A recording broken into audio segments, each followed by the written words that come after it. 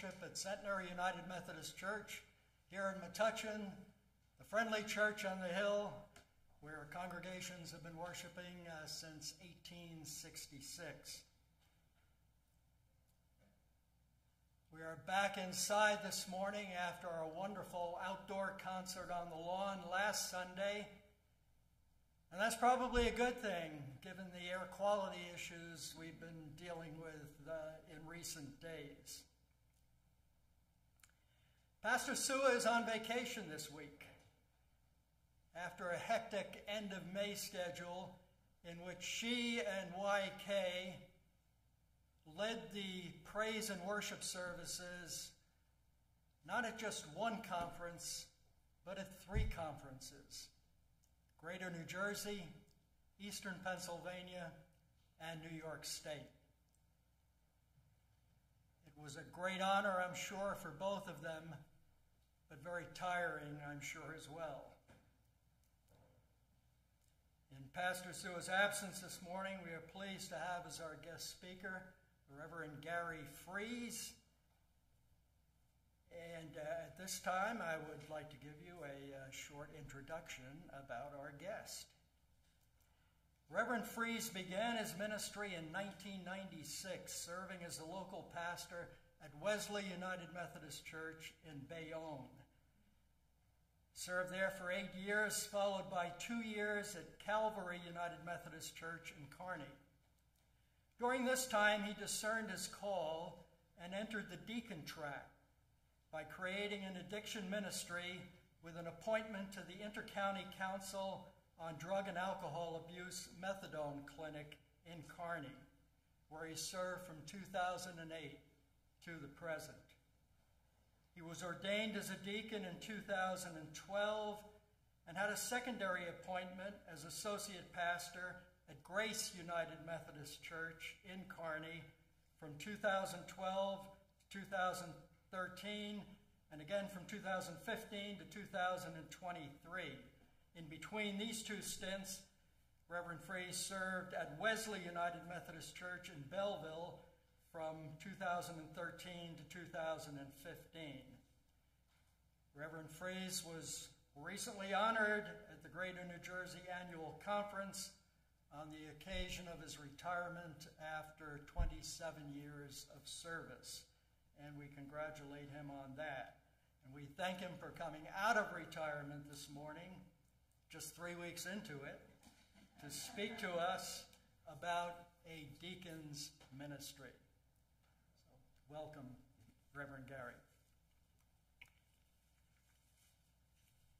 And now let's begin our worship service. So please stand if you are able and join with me in the call to worship. Raise your voices in response to God's goodness. We praise you, O Lord, for all the blessings you have given us. Lift your hearts in sweet surrender to God's mercy. We thank you, O Lord, for hearing the prayers of our hearts. God is good. Praise be to God. The love and mercy of God never fails. Amen. Our opening hymn is "We've a Story to Tell to the Nations," United Methodist Hymnal 569.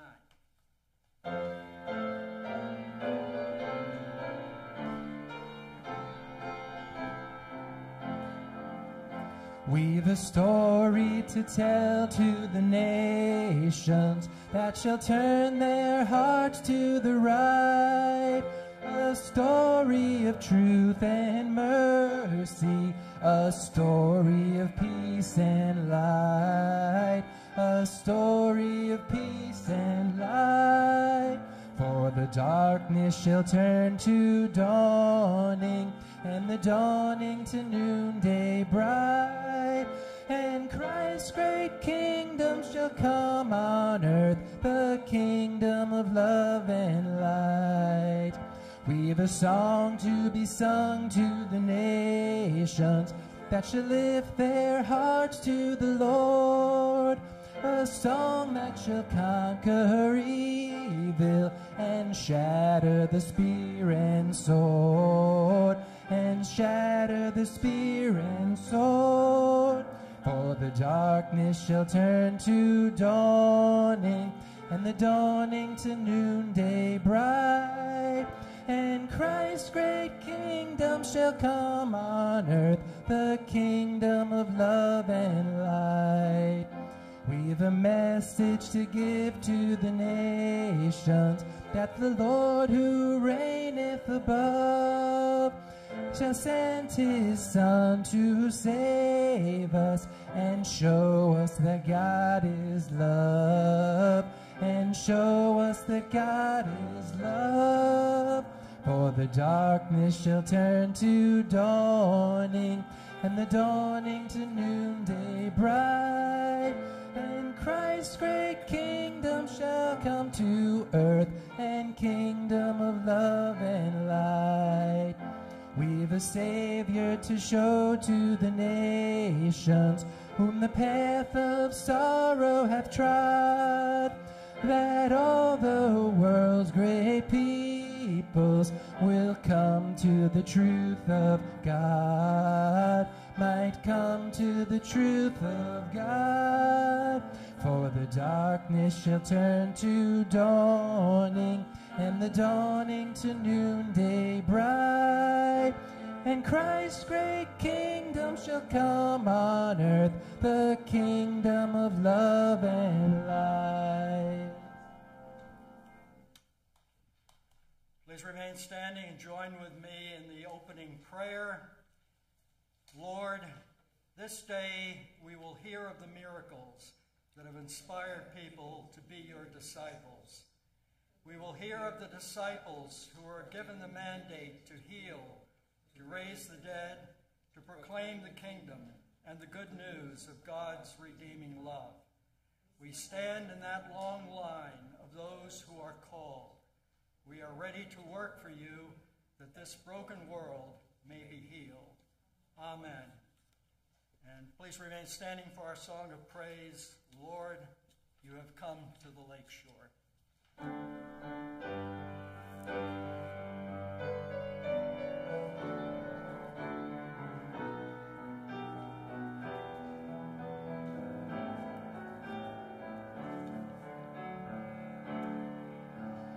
Lord, you have come to the lake shore, looking neither for wealthy nor wise ones. You only asked me to follow humbly. Oh Lord, with your eyes you have searched me, and while smiling have spoken my name. Now my boat's left on the seashore behind me. By your side I will seek other seas. You know so well my possessions. My boat carries no gold and no weapons. You will find there my nets and labor. Oh Lord, with your eyes you have searched me, and while smiling have spoken my name. Now my boat's left on the shoreline behind me. By your side I will seek other seas.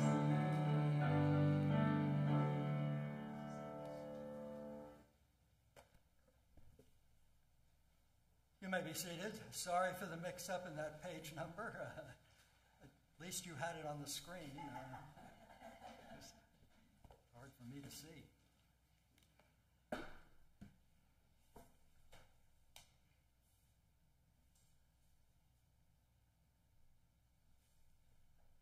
James Russell Lowell, the 19th century American poet, said, "Children are God's apostles. Day by day, sent forth to preach of love and hope and peace. We invite our young apostles to come forward now for children's time with Shirley Conchi.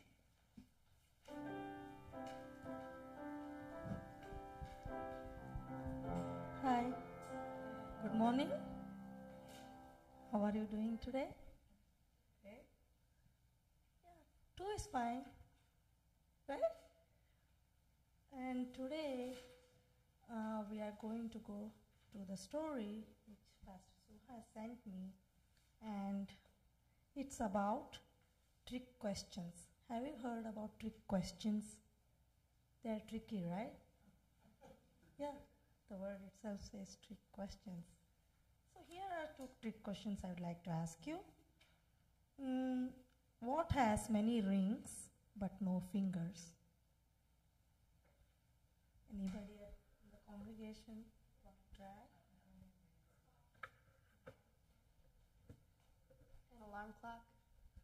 No. What? Yeah, it is. Yeah, a telephone. The answer it says as a telephone. And the next trick question is, how many animals did Moses take into the ark? When God told him to build the ark, the flood is going to come. How many animals did Moses take into the ark?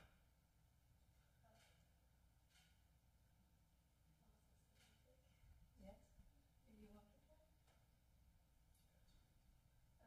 It was Noah. Oh, yes. You got that right, Sarah. Moses, it wasn't Moses, it was Noah that took the animals to the ark. So these are the trick questions for fun.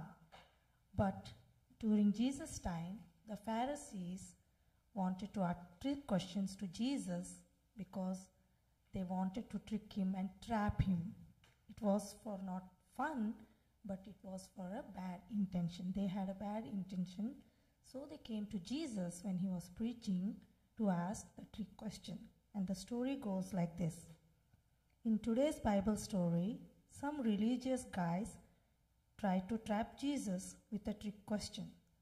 They asked him, should we obey the government or should we obey God? That was tricky, right? Jesus was becoming really popular, and the religious leaders did not like that. They did not want him to have any of their power, so they tried to make Jesus look bad. The Pharisees weren't asking questions to get a true answer. They weren't interested in the answer. They just wanted to trick Jesus. Jesus knew what they were up to and gave them a perfect answer. His answer was, honor and obey God with what belongs to God. So it answered both of their questions. Now, after hearing this story, you might wonder if Jesus doesn't like us to ask questions. But the truth is, Jesus loves it when we ask him questions. When we were young and still now, do you ask questions at school for your teachers? Yeah? You raise your hand and ask questions, right? You ask for your parents. I know my kids ask million questions every day, and they are still today. So that's how Jesus loves it when we ask him questions. He encourages us to ask him questions so that we can learn and grow in our knowledge and faith. To learn more about this, let's watch a video together.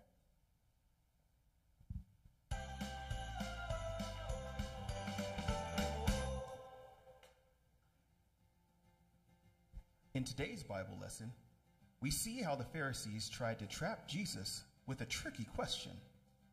That wasn't good. So you may wonder, is it wrong to question Jesus? Let's find out. Jesus was the champion of answering questions. And the Pharisees weren't the only people who asked Jesus questions. The disciples asked Jesus questions so they could learn more. One day, Jesus talked about how it was hard for a rich person to enter heaven. Well, the disciples had a question. The disciples asked, who then can be saved?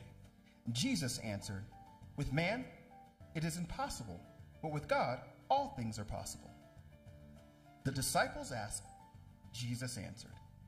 Another day, when Jesus talked about forgiveness, Peter had a big question. Peter asked, Lord, how many times shall I forgive my brother or sister who sins against me? Up to 7 times? Jesus for sure had a perfect answer. Jesus answered, I tell you, not 7 times, but 77 times. Peter asked, Jesus answered, and we all learned how important it is to forgive others. On another day, 2 sisters spent time with Jesus, and one of them had questions. Martha asked Jesus, Lord, don't you care that my sister has left me to do the work by myself? Tell her to help me. Jesus had an answer and a lesson for Martha to learn. Jesus answered, Martha, Martha, you are worried and upset about many things. Mary has chosen what is better, and it will not be taken away from her. That may have been hard for Martha to hear, but Jesus knows best and answers our questions perfectly each time. See, if you are willing to listen, learn, and grow, you can ask Jesus questions anytime. What questions would you ask Jesus? That was a nice video. Today we learned about the story of Pharisees who didn't have pure hearts. They just came to trick Jesus. When they went to meet Jesus, they were sinning when they were trying to trick him. However, Jesus welcomes all of us and loves us to hear our questions so that we can learn and grow in the knowledge of faith, just like he did with his disciples, right? If you have any questions, you can ask in your prayer, you can ask your parents, right? You will get the answers. And don't hesitate to ask questions. If you ask questions and your knowledge will grow, whatever you want to know, you'll get to know, right? Even I am not stopping to ask questions because I am an adult. I still don't know many things. I don't know everything. I still ask questions, a lot of questions like you guys, right? So let us pray together. Dear Jesus, thank you for your kindness and wisdom. Sometimes we might have questions about God and faith. When we ask you these questions, our Sunday school teachers or our pastor, we ask for your wisdom so that we may grow in knowledge and faith in you. We pray in Jesus' name. Amen. Today we have a birthday. It's Sarah's birthday today. So let's sing happy birthday to her. Happy Birthday to you. Happy birthday to you. Happy birthday, dear Sarah. Happy birthday to you.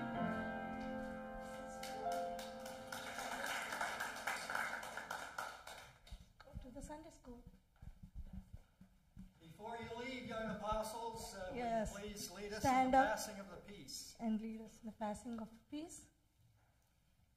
Peace be with you. Peace be with you. Thank you, Shul.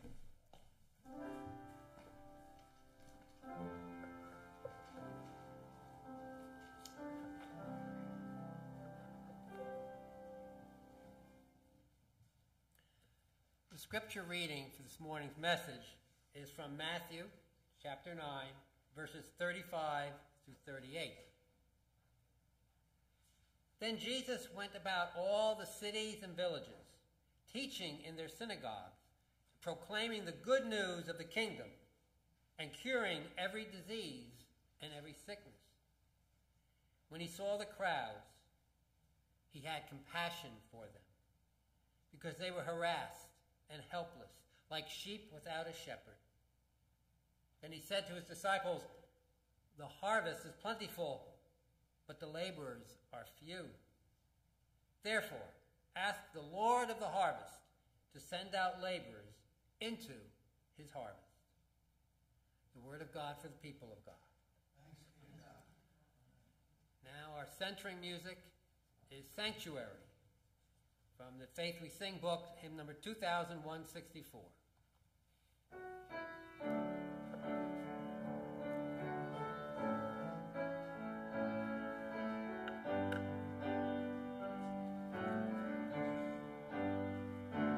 Lord, prepare me to be a sanctuary, pure and holy, tried and true. With thanksgiving, I'll be a living sanctuary for you. Lord, prepare me to be a sanctuary, pure and holy, tried and true. With thanksgiving, I'll be a living sanctuary for you.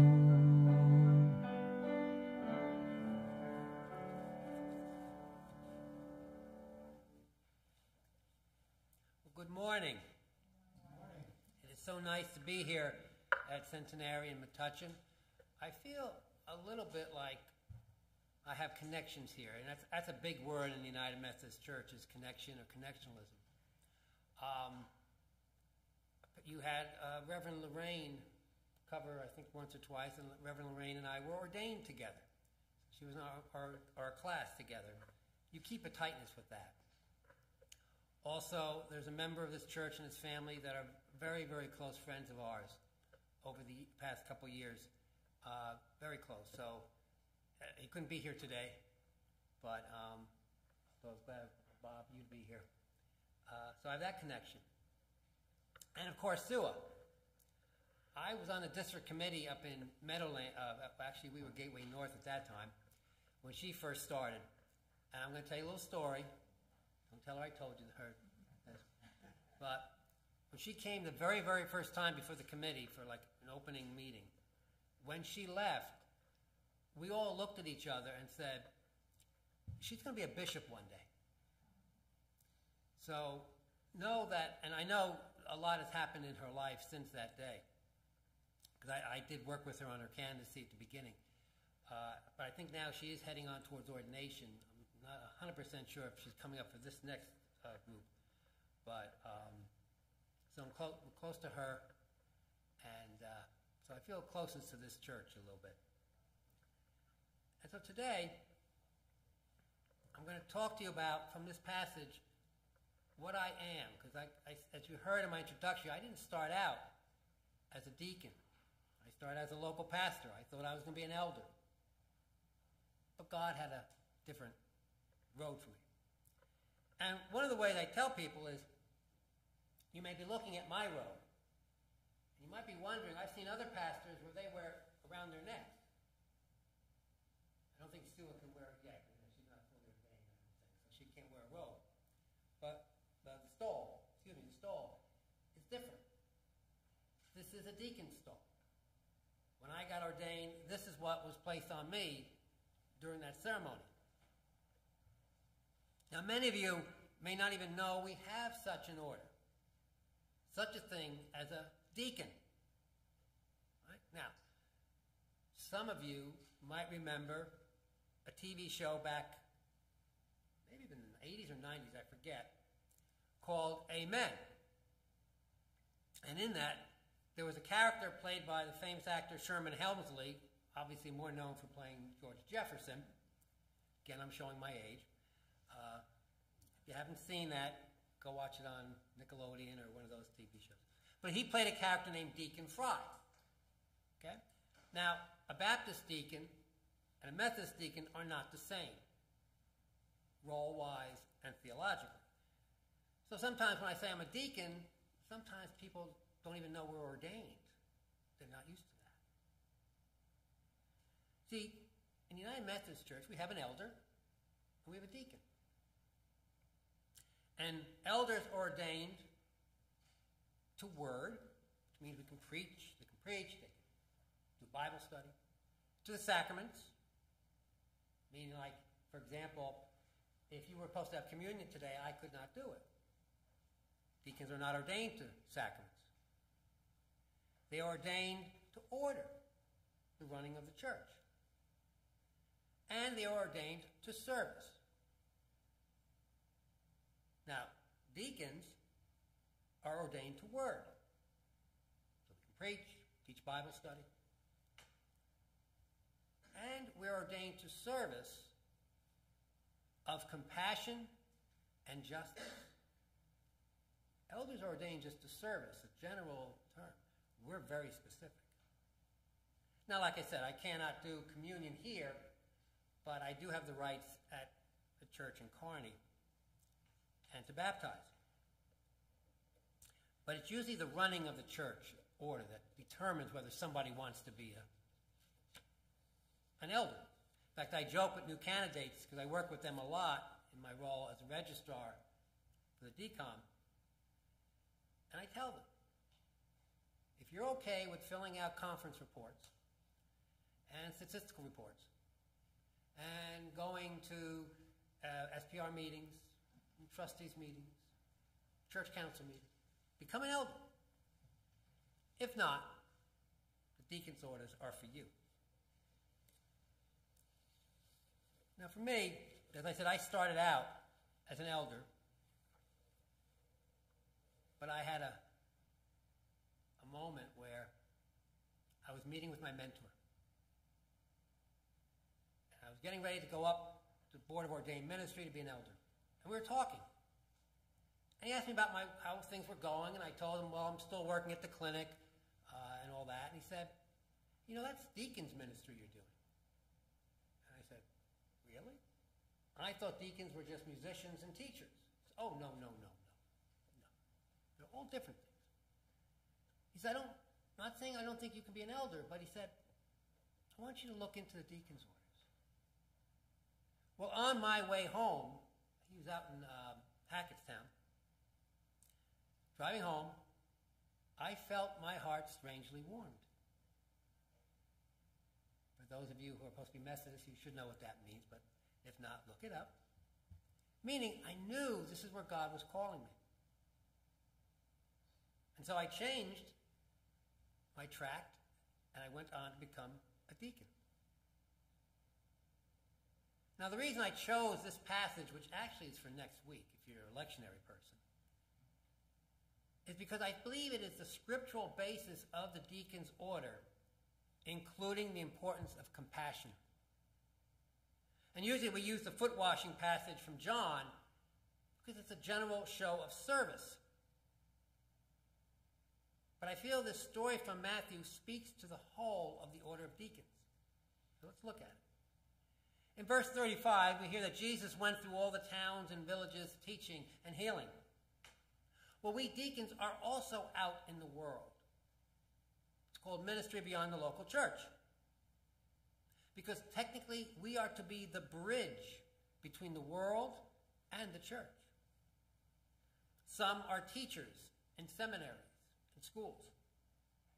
Many deacons are in some form of the healing or medical fields, such as nurses, chaplains, and in my case, a pharmacist working in a methadone clinic, helping those with the disease of addiction. So yes, my first career was, and I technically still am, a registered pharmacist in the state of New Jersey. I attended Rutgers College of Pharmacy, not too far away from here. Graduated many more years than I want to say. Some are therapists, and I'm presently mentoring a deacon candidate who works as a mental health therapist. Now skip a second to verse 37. The workers are few. We've heard this passage many times. See, there are not many deacons. We can meet once a year at a restaurant. This year at our annual conference, we actually met in the big dining hall at one table. I kind of scrunched a bit. But there weren't many of us. Now, if you want to get the elders all together, you couldn't even use this church. Because there's few of us. Why is this? Well, as I always joke, many reasons more people want to become elders is because you have that guaranteed appointment. We have to find our own jobs. We have to find our own appointments. And in some cultures, there's still a feeling that we are not real pastors because we're not leading a church. Though, more and more deacons are being asked to local pastor churches as we have fewer pastors. And in verse 38, where he talks about sending out laborers into the harvest, most of us are out in the world. Most of us have our primary appointment outside of the church. I said one is a director of a women's shelter. I said there are many chaplains in hospitals, nurses in hospitals. One is a director of mission for the jurisdiction. And as I mentioned before, myself, working as a pharmacist at a methadone clinic. I compounded the methadone, but I also dispensed it to them. And it was at the window, I was there for them. When they found out I was a pastor, you should have heard some of the questions I was getting. You know, questions theologically, they're like, wow. And it gave me the opportunity to say, well, I'm at the church down the block. In fact, the clinic was about a 5-minute walk from the church. You're welcome to come any Sunday or whatever. And like I said, I know a good friend who is one of those people. See, we deacons are the embodiment of verse 38. We are the laborers out for the harvest. And then that brings us back to verse 36. I know we're kind of going weird here. When he saw the crowds, he had compassion for them because they were harassed and helpless.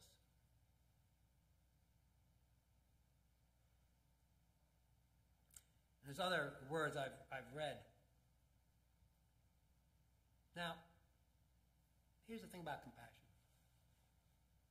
When one thinks of things that Christians talk about or argue about, which are in the Bible, we think of grace. We think of faith. The two big issues, homosexuality, abortion. Well, grace is mentioned 176 times in the Bible. Faith, 112. Homosexuality, basically 2, maybe 3. Abortion, believe it or not, is mentioned once in the book of Numbers. And I know this is going to sound like something out of a Monty Python routine, but what it was if a man felt his wife was carrying an illegitimate child, they took him to the Frieze. They made up this concoction, and they would have the woman drink it. And the theory was, if the baby kind of aborted, he had a miscarriage, it wasn't the husband's baby. But if it lived somehow, it was. Like I said, that's the only thing we have even close to it. But compassion, or even one of its synonyms, is found 300 times. Has to make one think, what is the priority of God? And verse 36 is the compassion verse. Some versions say he had compassion for them as they were confused, harassed, and worried. Different translations. See, deacon ministry is one of compassion for those who are in need, confused, harassed, and helpless. Jesus had compassion for the hurting and oppressed. And if we are to be followers of Jesus, and not just in name only, we also must have the same compassion for those suffering and in despair of our time.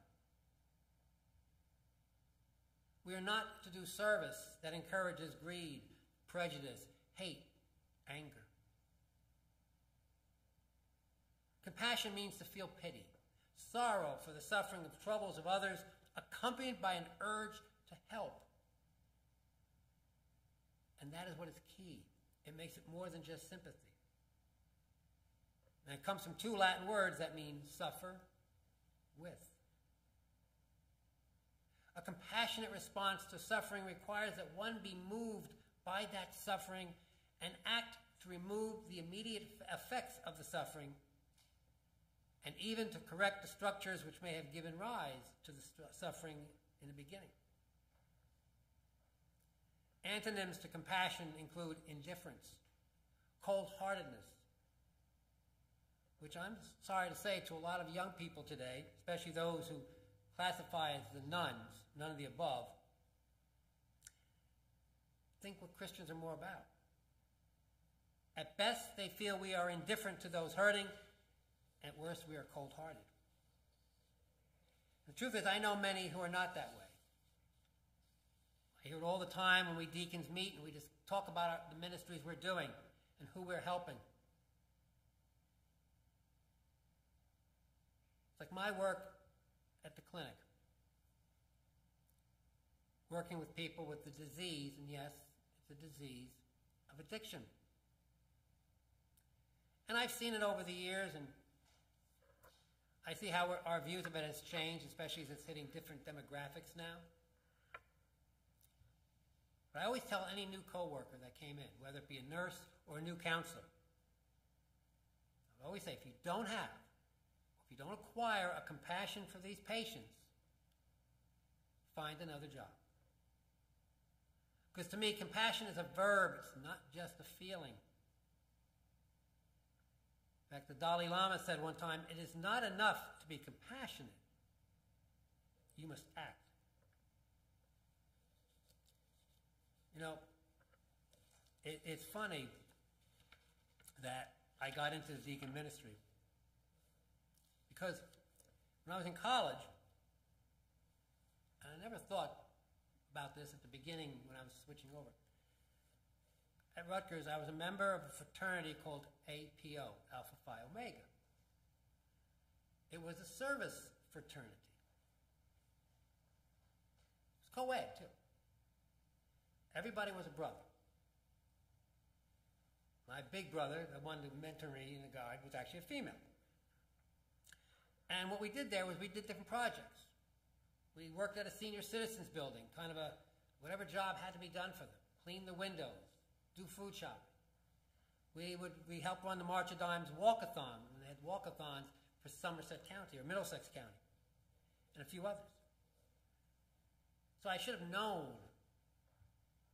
I was called to be a deacon, to do service. Now, we're also the bridge to the church, meaning we relate the world to the church, but we also have to relate the people in the church to their ministries of compassion and justice and to help them fulfill them. We are in the church to make the people of the church be aware of the harassed and helpless out beyond the walls of the church.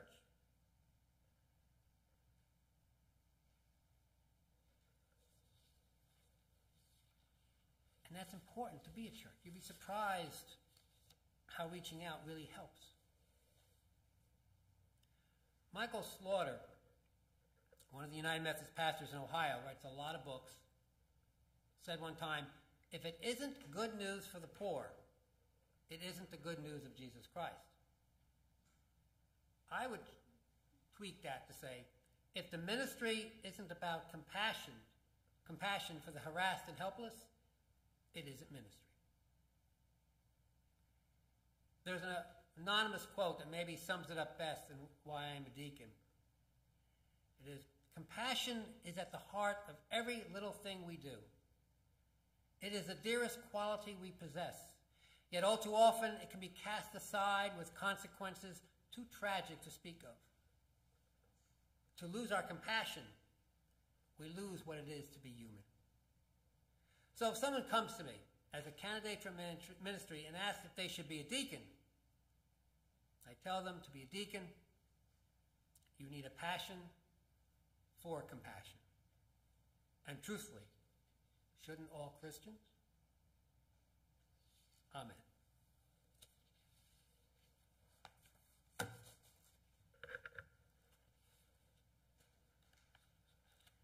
I always say at the end of these sermons, it's not the first place I've done a sermon about the deacon's orders.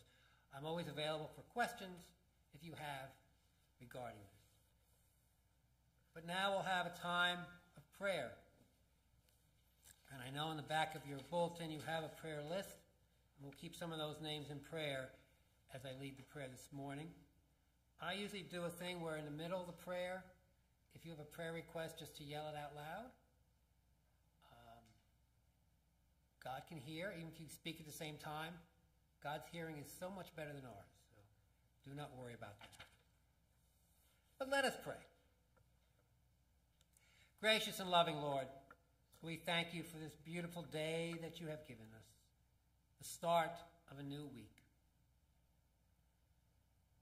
We thank you that the smoky haze is leaving us now, but we still pray for those affected by the fires in Canada, those affected by the haze and the smoke due to illnesses. Lord, we thank you that we were able to come here this morning to sing to you, to pray to you. Lord, we pray for those who could not be with us today, whether for traveling or other issues, those who are watching live. We pray for those who will be watching later.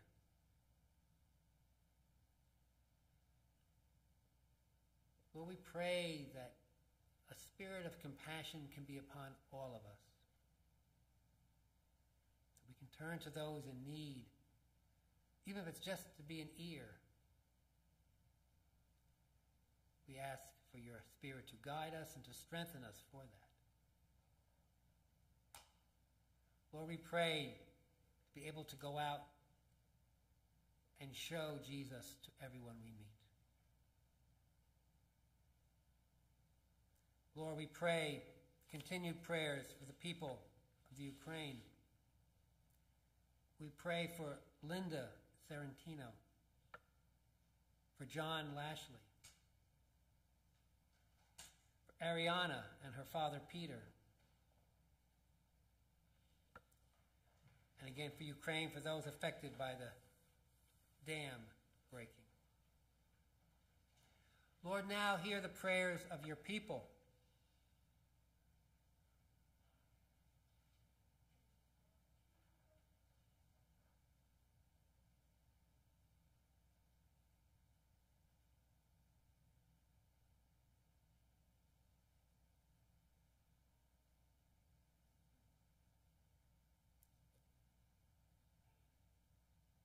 Lord, you may have heard prayers this morning quietly. People were just thinking names. We know you know our wants and needs before we even think them. And we know you will answer each and every prayer. So Lord, we bring this prayer to you in the name of your Son, the Savior of all creation,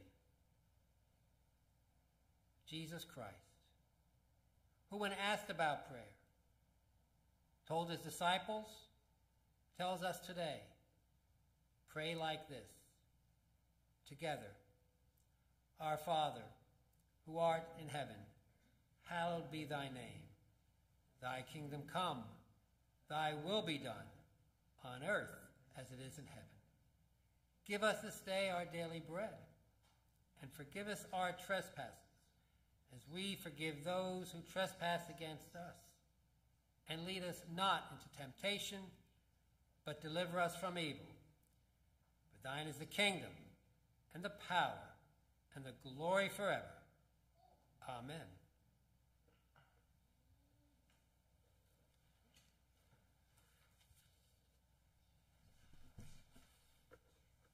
Thank you, Reverend Gary, for your inspiring message and for educating us about what a deacon is and does. I've been a Methodist for 50 plus years, and I've learned a lot this morning. Thank you.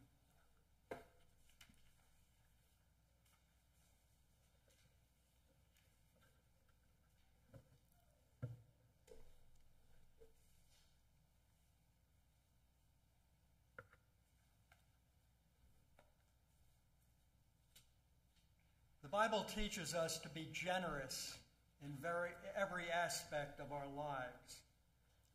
The world discovers the power of Christ when they see the image of him reflected in our lives.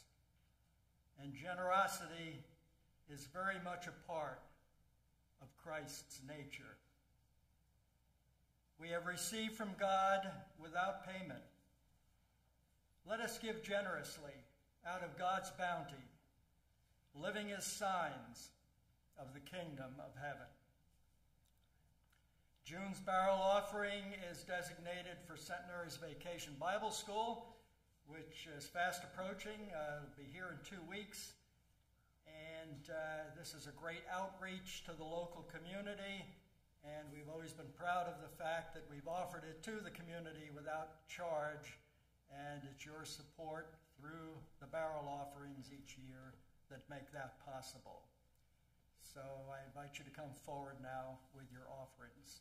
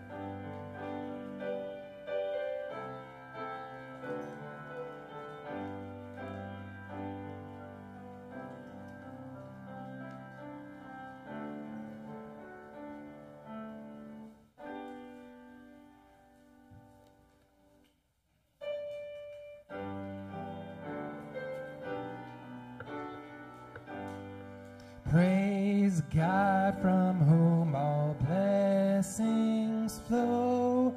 Praise Him, all creatures here below.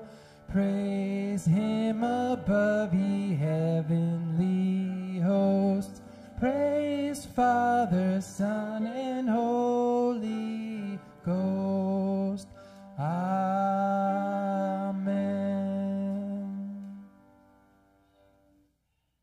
Lord, we know that there is much work to be done, far more than we ever imagined. We ask that you bless these gifts, that they be used for the work you have set before us, for we place our lives and trust in you. Amen.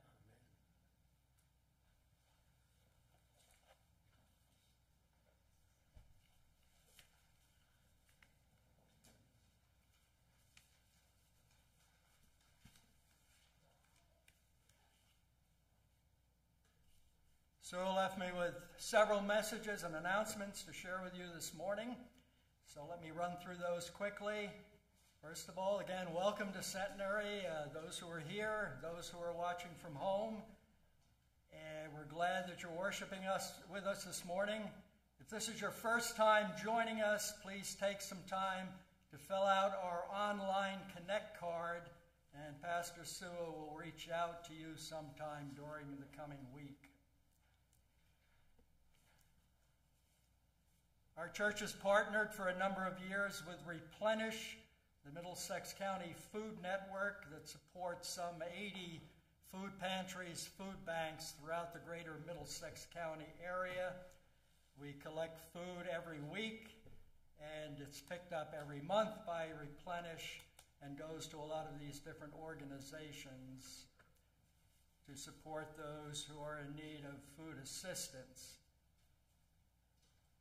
We invite the community to participate in this ministry, and we put a green bin outside our front door 2 times a week on Wednesday morning and Sunday morning from 9:30 until noon, and we invite you to drop your donations off at that time. We thank you for your continued generosity and support of this much-needed food collection ministry. As I noted just a couple of minutes ago, VBS is fast approaching. The dates are June 27th to 29th. That's a Tuesday through Thursday from 6 to 8 p.m. Dinner will be served free of charge to children in the community. And we still have openings for volunteers if you would like to help out with this ministry. please contact Grace. She's not here this morning, but please get in touch with her if you'd like to help out with VBS. We held our monthly sandwich making night on Thursday. We were missing a couple of our regulars, but we had some other people fill in admirably, and we made about 255 sandwiches. The next morning, in our collective ministry at New Dover United Methodist Church, the volunteers from 3 local churches packed 352 sandwich bags, which were promptly delivered to St. Joseph's Social Service Center in Elizabeth. The volunteers we had here Thursday night making sandwiches, in addition to myself, were Donna, Sonia, Say, and Nino. So thank you very much for your support of this ministry.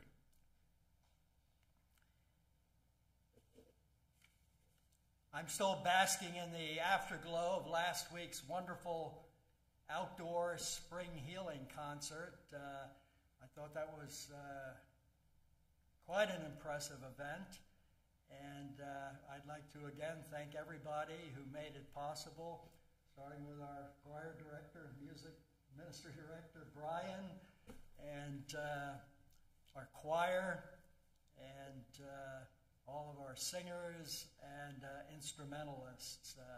Thank you very much for a great service. It's so good to be outdoors when the air is clean.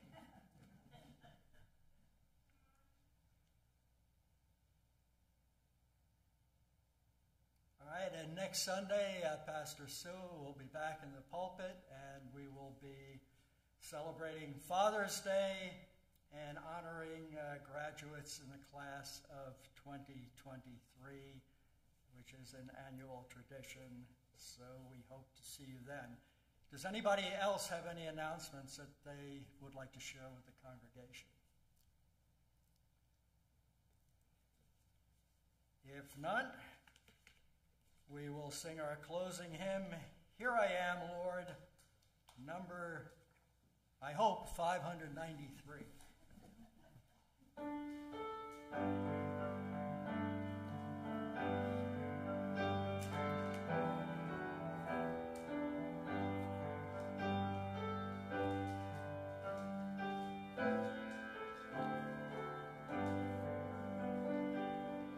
I, the Lord of sea and sky, I have heard my people cry, all who dwell in dark and sin, my hand will save.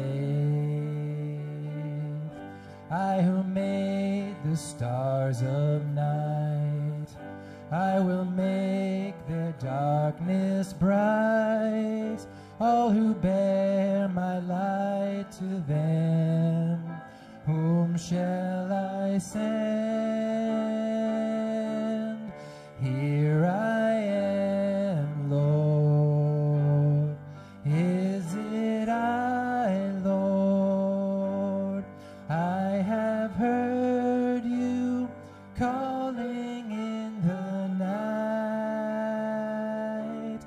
I will go, Lord, if you lead me. I will hold your people in my heart. I, the Lord of snow and rain, I have borne my people's pain.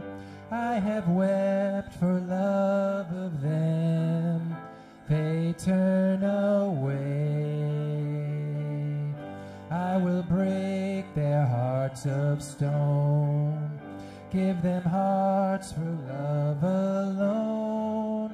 I will speak my word to them, whom shall I send? Here I am, Lord. Is it I, Lord? I have heard you